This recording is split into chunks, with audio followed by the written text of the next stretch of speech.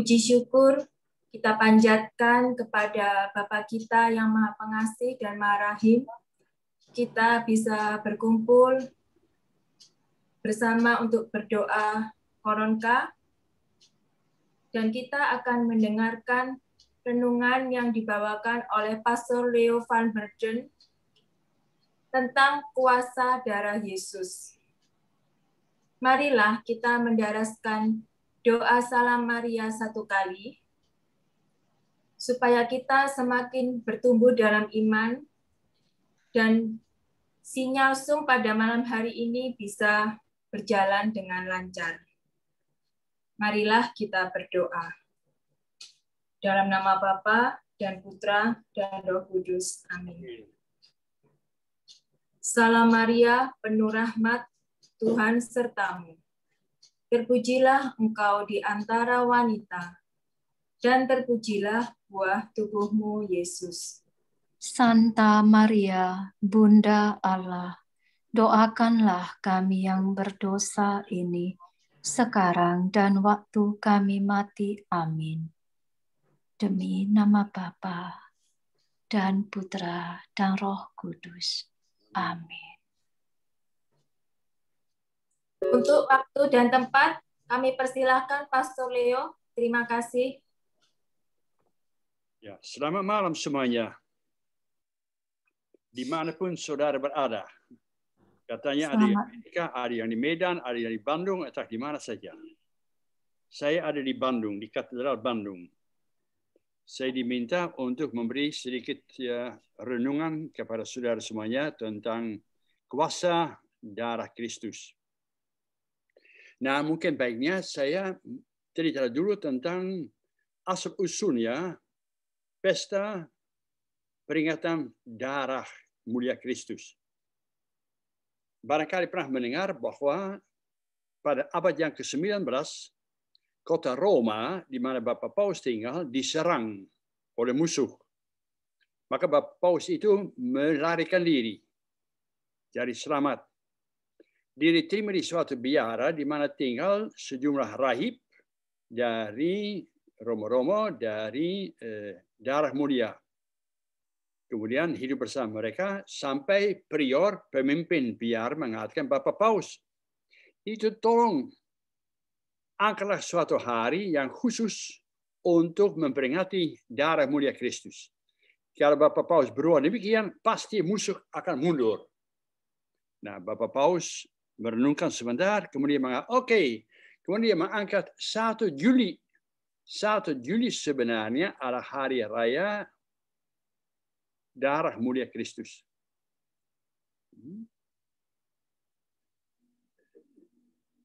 Lama-kelamaan, ya, 1 Juli dijadikan bulan Juli. Jadi seluruh bulan Juli sebenarnya adalah bulan yang dipersembahkan kepada darah mulia Kristus.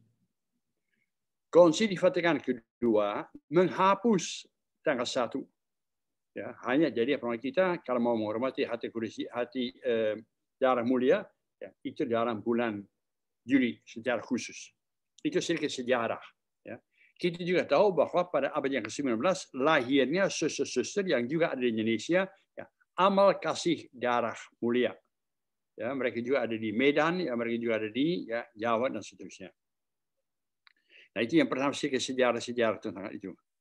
Nah, sekarang kita mau kembali kepada tujuan hidup manusia. Sebelum saya berbicara tentang darah Yesus itu, saya mau kembali kepada tujuan manusia. Kira-kira tujuan manusia letaknya di mana? Kalau kita membaca kitab suci, kita bisa membaca pada halaman pertama sudah, bab 1, Kejadian bab 1 ayat 26, Allah merencanakan, Allah menciptakan manusia mirip serupa gambaran dengan Allah sendiri. Jadi tujuan kita apa? Tujuan hidup kita adalah menjadi serupa gambaran mirip sama Allah. Itu bukan perkara yang gampang. Allah itu adalah apa? Allah adalah relasi. Allah adalah pribadi yang mau dicintai dan mencintai.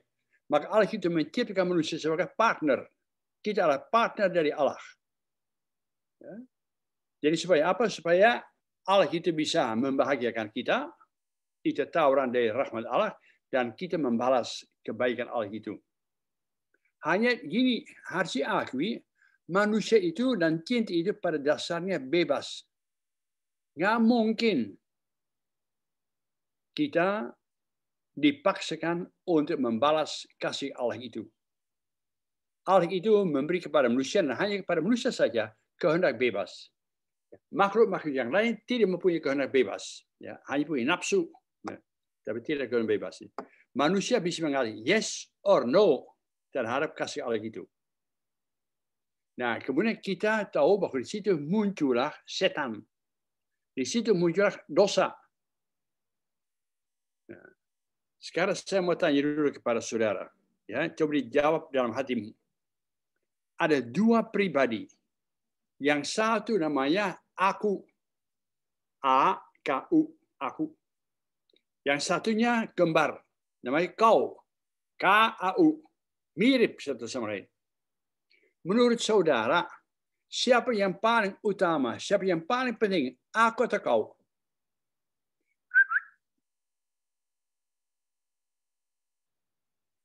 Semua diam saja.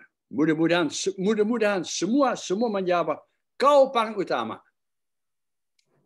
Kalau ada orang yang mengatakan, aku paling utama, namanya dia orang egois. Dia hidup dalam dosa. Dia orang yang merasa dirinya perlu dilayani, perlu diutamakan, perlu dimanjakan khususnya. Menurut rencana Tuhan, manusia diciptakan untuk membahagiakan orang lain. Seperti Allah itu membahagiakan saya. Jadi tujuan hidup kita ini letaknya pada membahagiakan, menyelamatkan, berkorban, menyerahkan diri untuk keselamatan orang-orang lain. Jadi jangan sampai manusia mengatur hidupnya seenak sendiri saja. Manusia diminta tidak makan dari pohon pengetahuan tentang apa yang baik, apa yang jahat. Apa yang baik, apa yang jahat itu ditentukan oleh Allah bagi saya. Jadi kalau saya mau mencubit saudara, sebelum saya mencubit saudara, saya harus tanya dulu kepada Allah. Allah itu saya mau enggak? Saya mau cubit Clara. Boleh enggak? Kata Allah itu, jangan. Tapi Clara itu gini. Jangan, kata Allah. Ampunilah dia. Nah, di situ saya ditantang. Ya, oleh nafsu saya, oleh amarah saya, oleh setan, ya, saya didorong untuk cubit. Nafsu, marah. Tapi oleh suara kasih, oleh Allah itu saya diajak untuk jangan. Ampunilah dia. Maka di situ terjadi pengorbanan. Manusia diminta untuk menyangkal diri, untuk berkorban demi keselamatan orang-orang lain. Dan di situ dia mirip sama Allah kita. Jadi tolong ya, dalam hidup kita sehari-hari, kita seringkali bertanya, apa sebenarnya dari tujuan hidup saya? Tujuan hidup saya adalah kau menikah. Tujuan pernikahan saya adalah apa? Untuk membahagiakan suami saya. Titik. Tapi suami saya menyeleweng, suami saya nakal, suami saya bohong. Tidak peduli. Tujuan pernikahan adalah aku harus menggendong suami saya, istri saya sampai ke pintu surga. Aku diwajibkan ya sakramen pernikahan untuk mengantar suami saya, anak-anak saya ke pintu surga kebahagiaan. Dan itu namanya tidak gampang. Itu minta pengorbanan. Itu minta namanya penyangkalan diri. Nah, itu sedikit tentang tujuan hidup manusia. Mengutamakan orang lain, ya, menghidupkan orang-orang lain. Ya, di mana dosa itu muncul, di mana kiranya ada godaan, di mana kiranya ada egoisme dan seterusnya.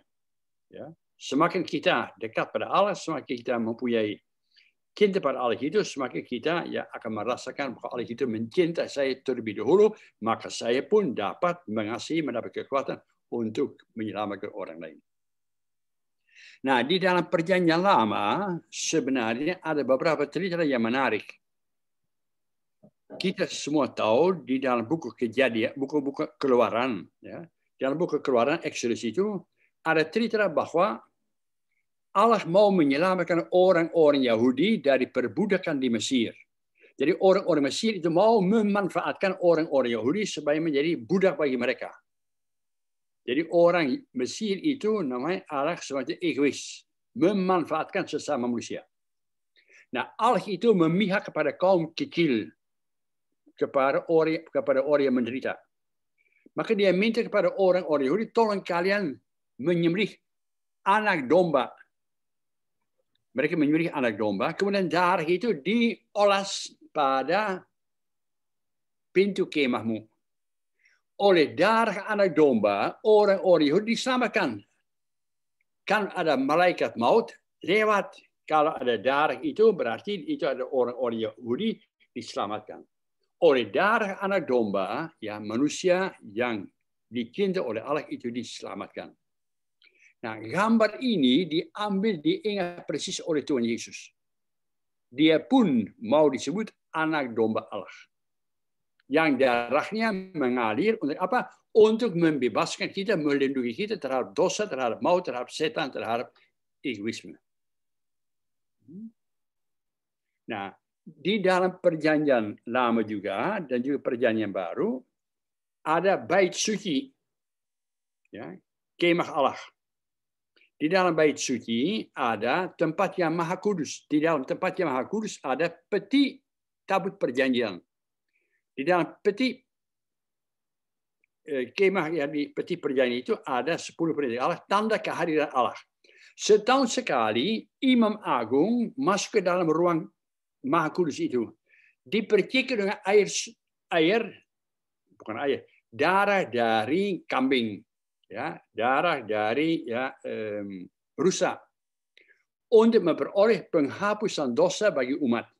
Jadi imam agung itu berdoa, semoga melalui percikan dengan darah, ya, dari anak domba, ya, Allah itu mengampuni dosa kita manusia. Jadi sebenarnya dalam perjanjian lama, ya, sudah ada sedikit banyak, ya, arah kepada cara Allah menghendaki manusia hidup yang satu bagi yang lain. Nah, kemudian muncullah Yesus dari Nazaret. Yesus dari Nazaret orang yang luar biasa dalam arti selain hafal kitab suci, namanya Tenach, ya, kitab suci orang Yahudi Tenach. Selain itu hafal dia, ya, dia juga mau mengutamakan dalam hidupnya kehendak Allah. Dia adalah anak kesayangan Allah. Dengarkanlah dia, anak kesayangan Tuhan, akan menyampaikan kehendak Allah kepada dunia. Tetapi tolong diingatin, Yesus itu yang mau menghadirkan, mau menginkarnasikan, mau menjelmakan, mau memunculkan kasih Allah kepada dunia. Langsung ada musuh. Setan itu tidak setuju. Dunia tidak setuju. Dunia pengen supaya kita menjadi orang egois. Dunia pengen supaya kita mengurus diri sendiri. Dunia pengen supaya saya berdosa, supaya saya memihak kepada yang jahat, supaya saya pura-pura menjadi bahagia. Padahal bohong, tipu. Dosa adalah penipuan besar. Pura-pura menjadi bahagia, tahu-tahu tidak. Jadi cara hidup Yesus itu, a good man, manusia cinta, manusia yang mengungkapkan kasih Allah kepada orang lain, di mana dia berjumpa dengan sengsara, dengan orang yang mati, dengan angin taufan, dengan orang yang lapar, dia selalu menghilangkan penderitaan itu. Itu Allah. Siapa yang melihat Yesus, dia melihat Allah. Yesus adalah ungkapan kasih Allah kepada dunia. Dunia melawan. Yang tragis, yang menyedihkan Allah, bahwa dunia dalam hal ini digambarkan sebagai pemimpin-pemimpin agama Yahudi, orang-orang Farisi. Mereka yang mengutamakan aturan kepentingan mereka sendiri, mereka tidak mengutamakan cinta kasih. Maka mereka merasa bahwa Yesus itu mengacau. Yesus itu mulai musuh dari Allah. Maka Yesus itu harus disalibkan, dibuang, dibunuh. Si ibu yang ngantuk ya. Ada kelihatan ya, boleh kelihatan kalau ngantuk. Nah, jadi apa tuh? Jadi gara-gara Yesus itu bukan hanya Yesus saja. Setiap orang yang mau menghadirkan, mengungkapkan kasih Allah, dia akan dibenci oleh setan, oleh dunia, ya, akan dibenci oleh, ya, kejahatan itu. Nah, Yesus itu ditangkap ya. Bukan karena dia anak Allah, bukan karena dia ya good man, tetapi karena dia dirasa sebagai menghina Allah. Nah, Yesus itu namanya hebatnya. Hebat apa? Hebatnya Allah bahwa dia tetap setia melaksanakan kehendak Allah. Apapun harus dia berbuat, penderitaan apapun harus dia alami, saya tidak akan lepas dari kehendak Allah. Maka Yesus itu ya, disalibkan. Tolong diingat, Yesus adalah pribadi yang mempunyai kehendak bebas. Yesus adalah pribadi yang bisa saja mengatakan tidak kepada Allah. Yesus adalah pribadi yang digoda, seumur hidup Yesus digodai. Ketika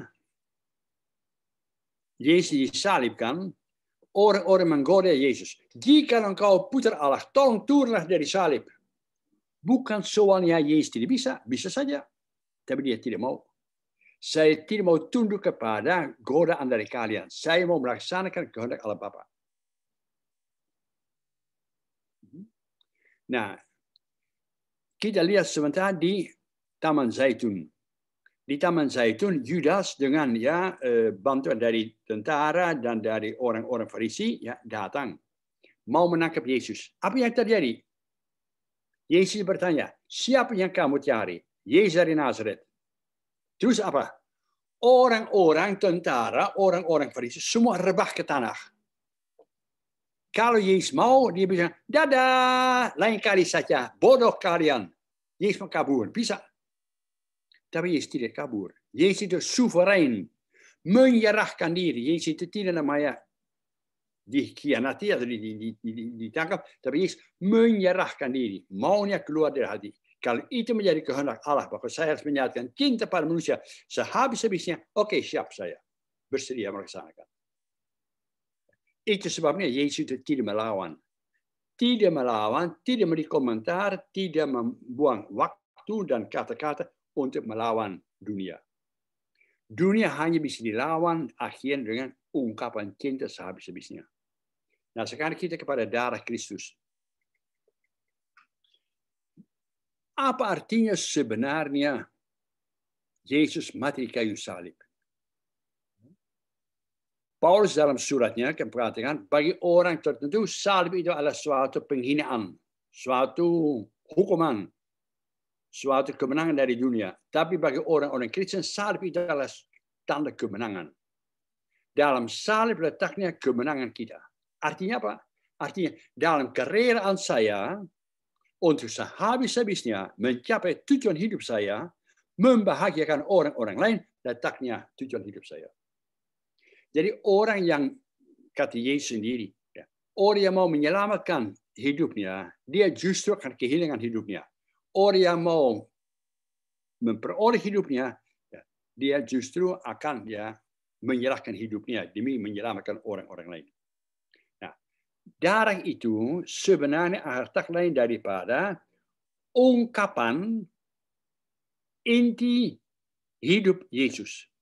Darah itu namanya Allah yang membuat manusia itu hidup. Keluar dari hatinya, menurut Faustina, menurut gambaran Allah, darah keluar. Jadi Yesus menyerahkan hidupnya, darahnya, inti hidupnya, sehabis-habisnya untuk menyelamatkan manusia. Jadi pada Yesus itu tidak ada egoisme, tidak ada kemarahan, tidak ada balas dendam. Ketika dia disalibkan, dia mendoakan para al-Khotbah, Bapa ampunilah mereka. Kematian Yesus menyerahkan diri seutuh-utuhnya, sehabis-habisnya, dengan darah yang mengalir, adalah tak lain daripada tanda bahwa dia begitu mencintai manusia, sehingga dia menawarkan kepada manusia a new way of life. Cara hidup yang baru. Jangan lagi manusia tergoda oleh dosa, tertawan oleh dosa asal, tertawan oleh perbudakan dari setan, oleh mau menang sendiri. Bukan. Kau akan menjadi bahagia dan hanya akan menjadi bahagia kalau kau mau menghidupkan, menyerahkan diri sepenuhnya untuk orang lain. Itu yang kehendak dari Allah. Allah menghendaki supaya kita menghidupkan orang lain. Kalau mau menjadi bahagia, jangan menjadi orang korupsi, jangan ditipu. Kalau mau menjadi orang bahagia, jangan menjadi orang yang mengejar-kejar prestasi dengan mengorbankan orang, jangan. Kalau mau menjadi ibu yang bahagia dalam keluarga, jangan memperbudak suamimu, tidak, nggak jalan.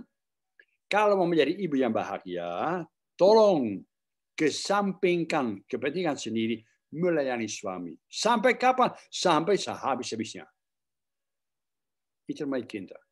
Itu namanya darahmu, hidupmu tersedia bagi orang-orang lain. Maka kau menerima sakramen pernikahan. Kau mendapat berkat khusus dari Allah. Supaya kuat, supaya tabah dalam menyerahkan diri. Tolong nanti kalau punya sempat itu, kau bawa pulang ke rumahmu. Suami istri menikah. Siapa di antara suami istri paling utama? Mungkin kau mengatakan, nah tergantung. Pertanyaan sebenarnya saya salah. Ya. Kalau saya tanya kepada ibu, Bu, siapa paling penting dalam hidupmu, pernikahanmu, kau atau suamimu? Mesti ibu mengatakan suami saya.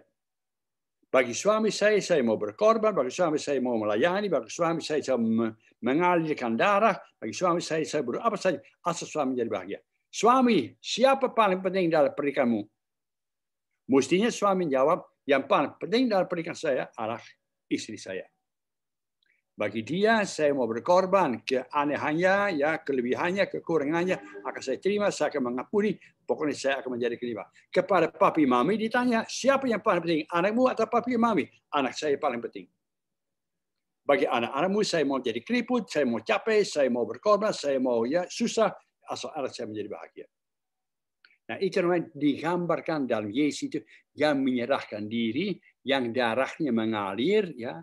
Dari itu yang memberi kepada kita hidup baru, tawaran hidup yang baru. Mau nah, jadi namanya tawaran, ya, bukan paksa. Yesus menawarkan diri. Saya memberi kepada kamu suatu cara hidup yang membahagiakan kamu, yang membuat kamu bahagia sesuai dengan contoh teladan yang Allah berikan kepada kita.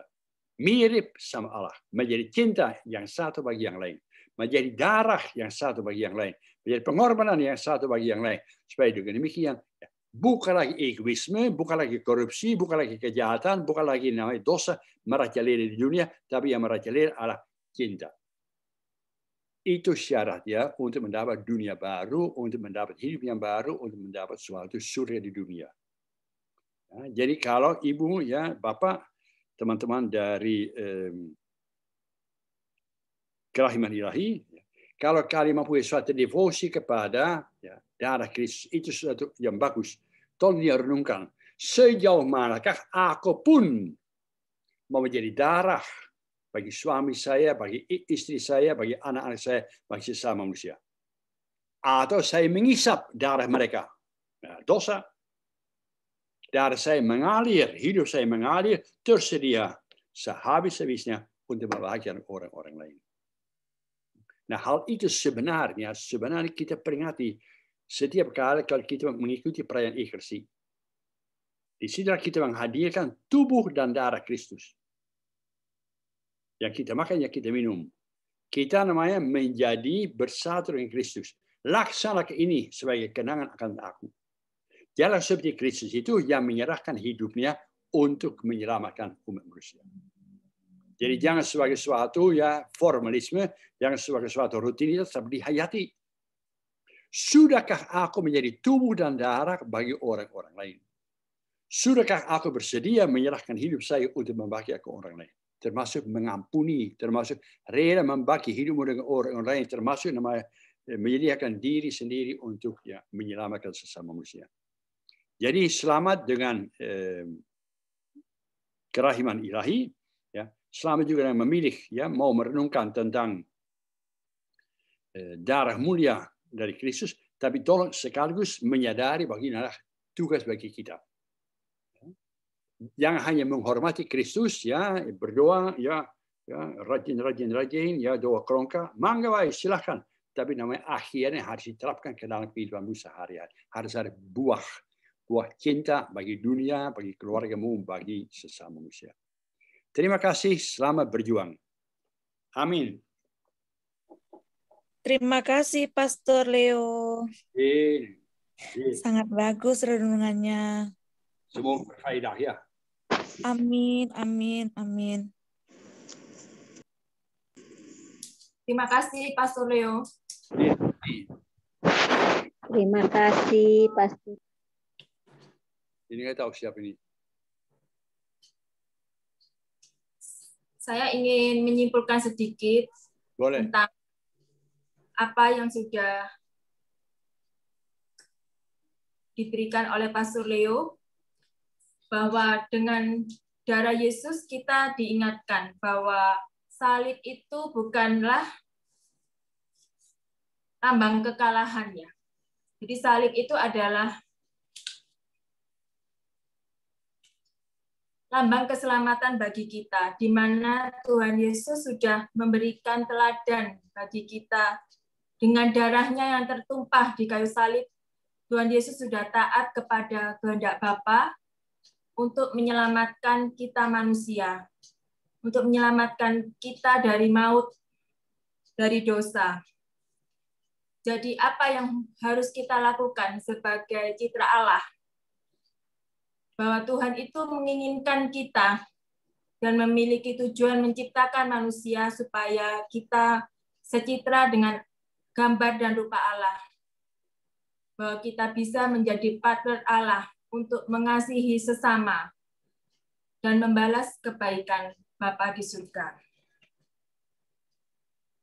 Jadi apa yang harus kita lakukan?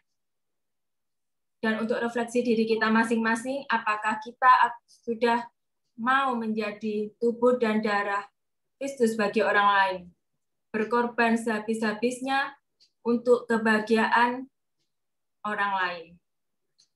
Sekian sedikit yang saya simpulkan dari apa yang Pastor Leo sampaikan. Bagus.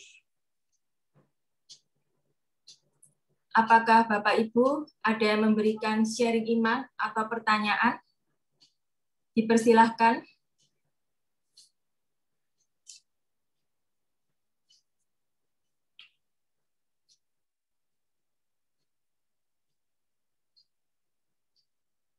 Bapak Suryadi mungkin? Bapak Kusnen?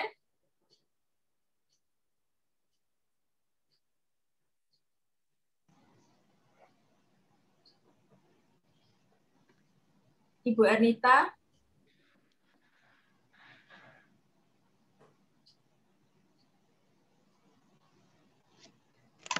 Malam Pastor Leo.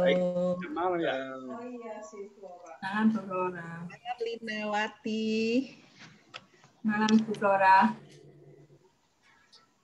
Luar biasa sekali Pastor Leo tentang darah Kristus ini. Saya sangat terharu juga bagaimana Tuhan Yesus sudah mengorbankan begitu buat kita. Dan yang renungan yang luar biasa ini tentang Pastor Leo katakan bahwa kita harus mengorbankan kesenangan kita untuk keluarga kita, khususnya untuk keluarga kita, umumnya untuk semua orang. Di sini yang terutama yang tadi Pastor katakan bahwa kita mengorbankan seperti Tuhan Yesus, darah Tuhan yang sudah dicurahkan kepada kita. Dan saya mau sharing sedikit bahwa kita seperti Pastor katakan bahwa kita harus benar-benar memilih aku atau kau. Aku atau kau. Kalau pribadi kita suka pasti aku ya, semua ke aku duluan. Tetapi renungan malam ini membuat saya itu harus lebih perhatikan bahwa adalah kau yang harus saya perhatikan. Contohnya ini adalah keluarga, di mana kita harus lebih mengorbankan diri kita sendiri untuk kebahagiaan keluarga kita. Ini renungan yang sangat buat kita harus terus introspeksi, harus memilih kau dibandingkan aku. Itu tulisannya cuma 3 kata A-K-U, dibalikin K-A-U. Ini sangat berkesan ya. Jadi aku harus terus ingat aku atau kau. Jadi aku harus belajar untuk memilih kau.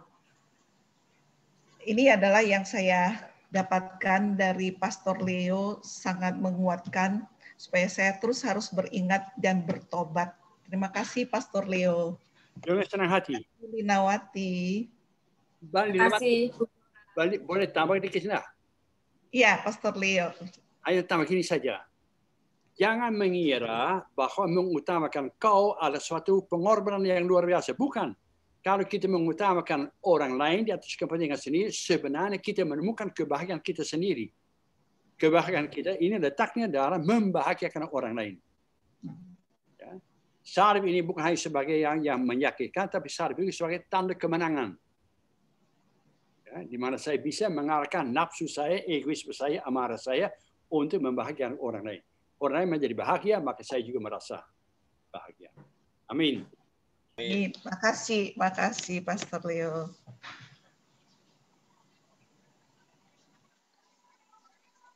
Pastor Leo, saya mau bertanya. Ya. Apakah dengan kuasa darah Yesus itu di agama Katolik mengenal adanya dosa leluhur atau kutukan gitu?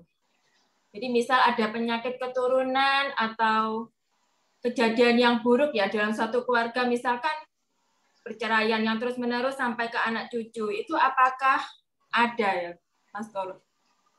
Dan apakah bisa dipatahkan dengan doa koronka? Ya, jadi Mbak, menurut saya tidak ada hukum karma. Ya, jadi karena papi mami saya cerai, maka saya juga akan cerai dan cucu saya juga akan cerai. Tidak. Setiap orang bertanggung jawab atas hidupnya sendiri. Hanya gara-gara saya melihat itu, contohnya jelek dari papi mami saya melihat contoh jelek dari tante saya khususnya, gampang saya terpengaruh. Maka mestinya saya itu menguatkan diri saya dengan memandang dan menghormati kesetiaan Allah kepada saya. Kalau bapak saya seorang pemabok, kemungkinan besar saya juga ikut mabok. Kan saya lihat bapak itu mabok ya hidup saya enak sendiri saja. Ya, saya kadang-kadang kalau saya lagi sedih atau lagi frustrasi, saya juga mabok. Tapi hanya mengsengsarakan orang-orang lain, akhirnya diri sendiri juga tidak menjadi bahagia. Jadi singkatnya, kita manusia, gereja tidak mengenal hukum karma. Jadi turun-temurun. Karena gini, punten ya, dosa asal kata orang adalah dosa yang dulu pisan pernah dibuat oleh Adam dan Hawa. Kita setiap manusia kebahagiaan. Nah, bukan sebagai warisan, bukan. Siapakah Adam? Adam adalah sebenarnya setiap manusia. Adam itu bukan nama pribadi, Adam itu adalah manusia yang diambil dari tanah itu. Manusia pada umumnya, termasuk Linawati, termasuk siapa saya, mempunyai kecenderungan untuk menjadi egois, kecenderungan untuk menjadi mau menang sendiri, kecenderungan untuk yang menganggap dirinya sebagai Allah penentu hidup. Nah, itu namanya dosa. Dosa itu kalau kita menyetujui kecenderungan itu. Nah, jadi setiap manusia di dalam gereja Katolik bertanggung jawab atas hidupnya sendiri. Bukan namanya karena hukum, karena sudah ditentukan oleh Allah harus begini-gini. Bukan. Allah itu pengen supaya kita bersama-sama menjadi bahagia. Silahkan berjuang. Ngerti enggak dikit? Ya Pastor, terima kasih. Terima kasih, Pastor. Monggo.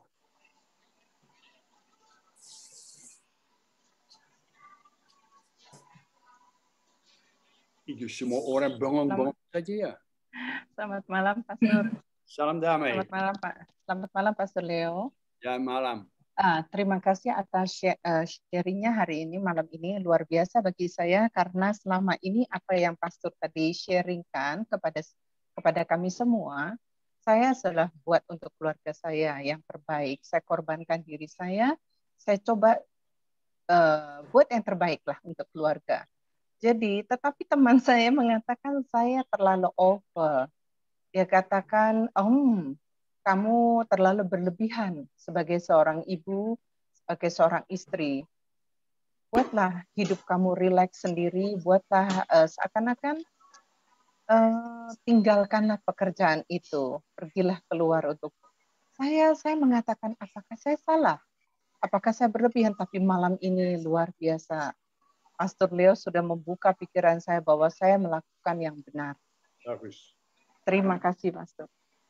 Itu Mbak, jadi godaan dari temanmu, godaan. Nggak ada cinta yang berlebihan, nggak ada. Ya. Justru dalam berkorban, dalam menyerahkan diri, dan letaknya justru kebahagiaan kita. Iya. Godaan. Terima kasih, Pastor.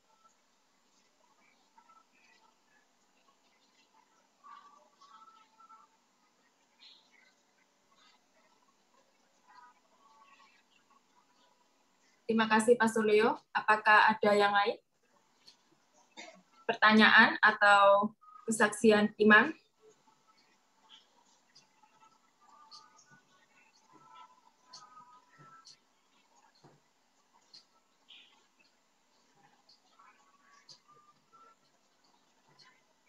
Si Pak Edi Sulaiman mau berbicara.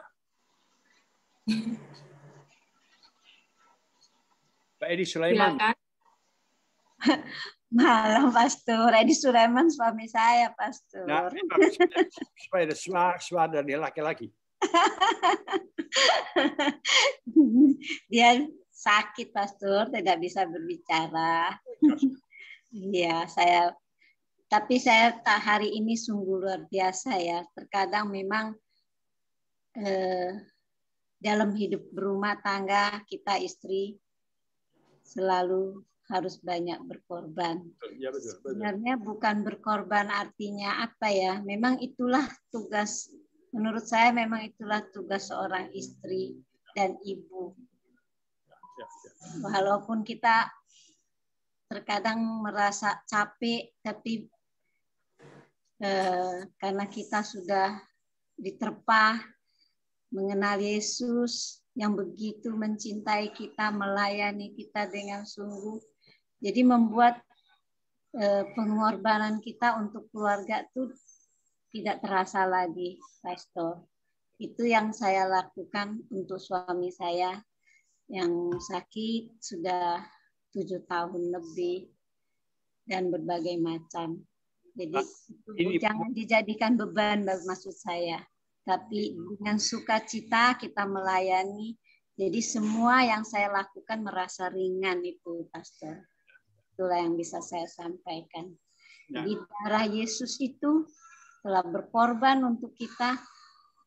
Berarti berat sekali ya yang dia tanggung atas dosa kita. Jadi kita melayani itu dengan sukacita. Jadi semua yang kita beban yang kita rasakan menjadi ringan. Itu saja, Pastor.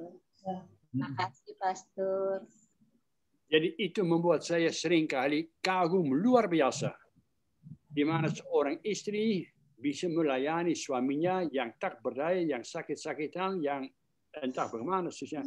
Tapi istri selalu melayani suaminya dengan sepenuh hati. Luar biasa. Itu namanya kekuatan dari sakramen pernikahan. Bagus, Mbak. Selamat. Terima kasih, Pastor. Kelihatan.